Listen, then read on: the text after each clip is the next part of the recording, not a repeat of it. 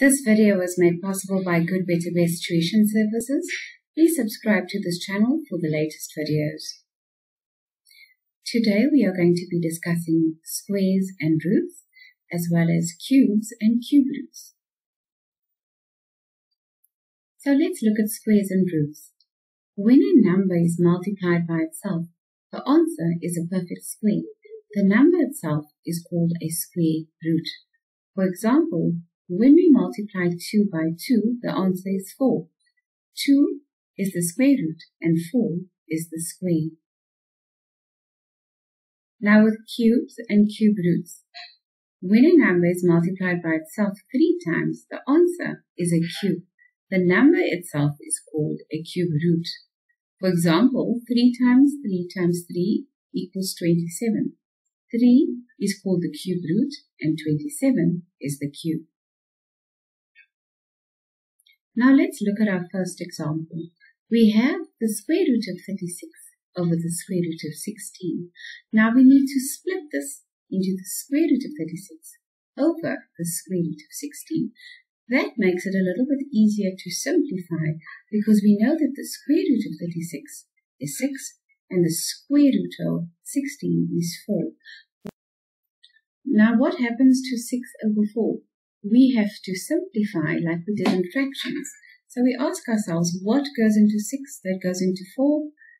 And the answer is 2. So we divide by 2 on top, and we divide by 2 at the bottom as well. So 6 divided by 2 is 3, and 4 divided by 2 is 2, leaving us with an answer of 3 over 2. Let's look at our next example. We have a half cubed. What does that mean? It means that we need to multiply a half by itself 3 times. So we have a half times a half times a half. And you know that when we are multiplying fractions, we multiply numerator times numerator and denominator times denominator. So 1 times 1 times 1 is 1.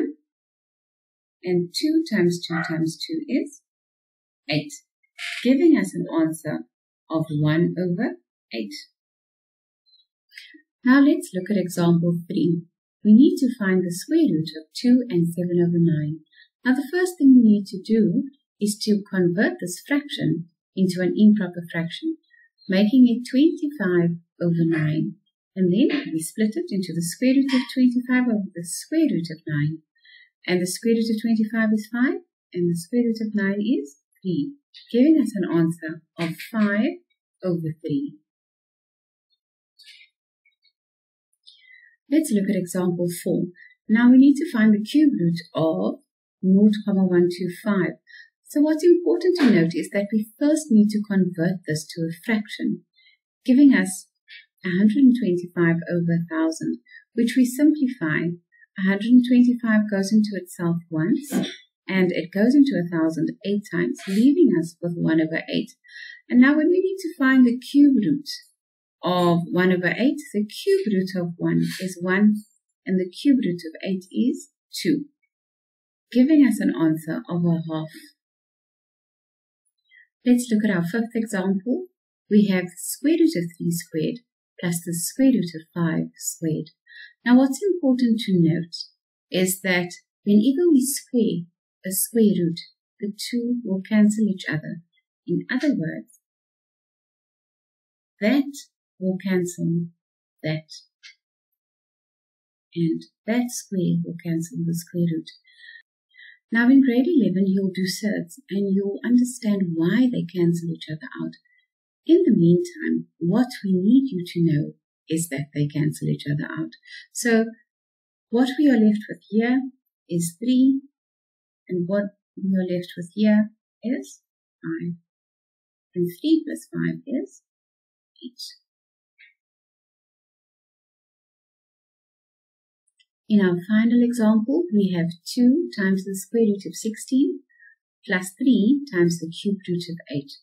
What is the square root of 16? The square root of 16 is 4. And what is the cube root of 8? It is 2. That leaves us with 2 times 4 plus 3, and when we cube rooted 8, we got 2. So it's 3 times 2. That will give us 8